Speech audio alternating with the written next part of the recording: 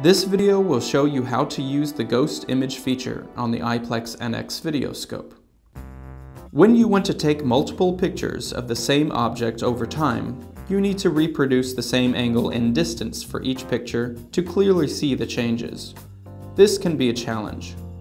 The ghost feature on the IPLEX NX videoscope makes this process easier. Here's how it works.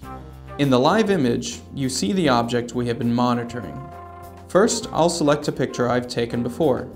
This picture will be my reference or ghost image. From this image, I'll select Menu, then the Ghost feature. The reference image is now overlaid on the live image.